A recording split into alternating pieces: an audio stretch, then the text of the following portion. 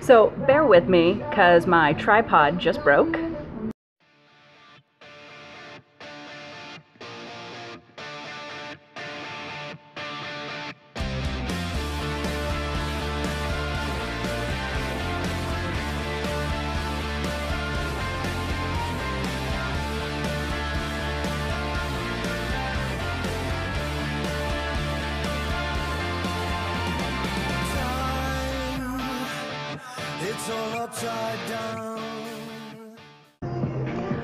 Welcome back to my series on how to eat out and lose weight. The purpose of this series is to teach my customers that they can go out and still eat normal food without jeopardizing the ability to reach their weight loss or fitness goal. We are on episode 4 of the fast food section of the series, and today I am at taco time. The reason that I am doing real food is because people will not generally succeed on things like chicken and kale. It gets too restrictive and nobody wants to live off of bland food that they don't really enjoy. This week I am going to have beef nachos, which comes with a side of guacamole and sour cream, and they do actually have a small soda, which I'm still only going to drink half of to cut down on the sugar content that I am consuming.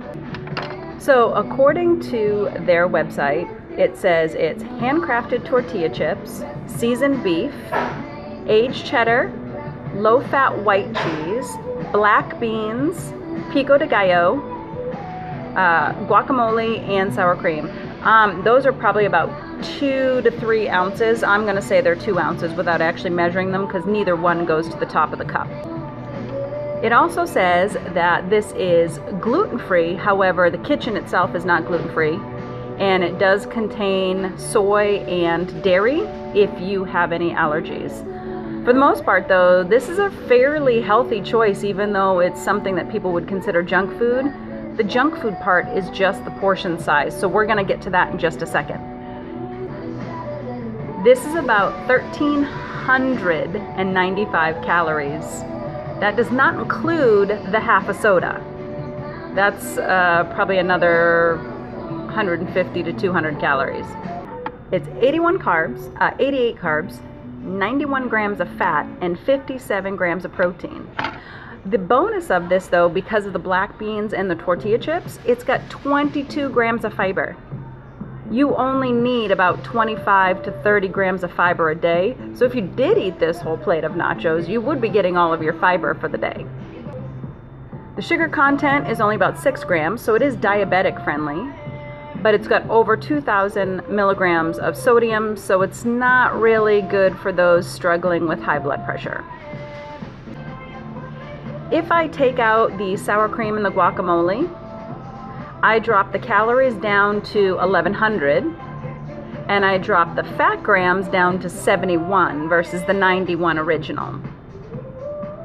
So, that being said,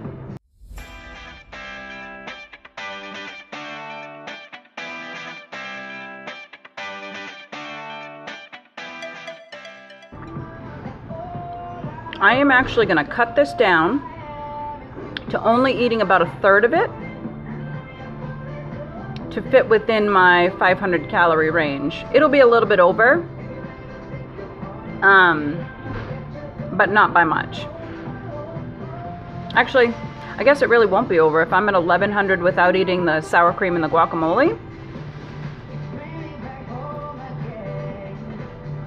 Then I guess that would actually be about 450. So I still fit within my 500 calories if I only eat 1/3 of this.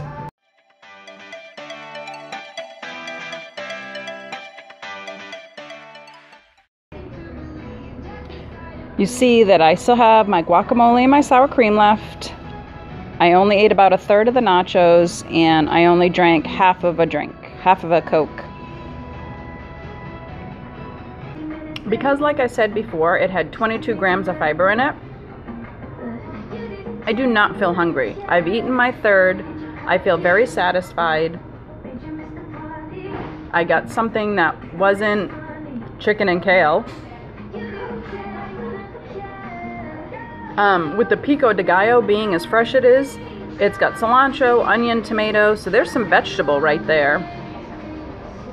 The low-fat cheese, like I said, definitely the black beans, definitely, those are a true bonus. But yeah, I feel great. I don't feel stuffed, I don't feel bloated, I don't feel like I want to take a nap.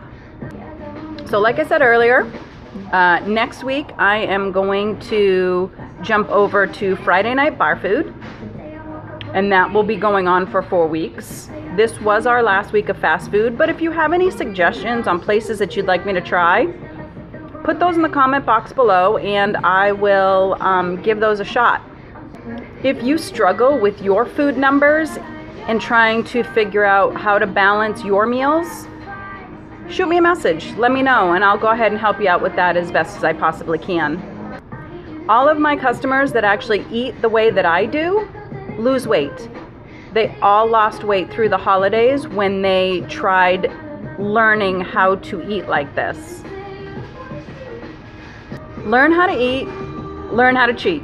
That is my motto. That is how I don't drive myself crazy eating things that most diets say you should eat. Don't diet. Learn how to eat. Learn how to make smarter choices and enjoy the food you love. You will still lose weight and you'll feel great in the process, and you'll continue because you won't feel like someone told you, no, you can't have that. Questions, comments, suggestions, leave those in the box below. I hope you guys have a great day, and I will see you next week.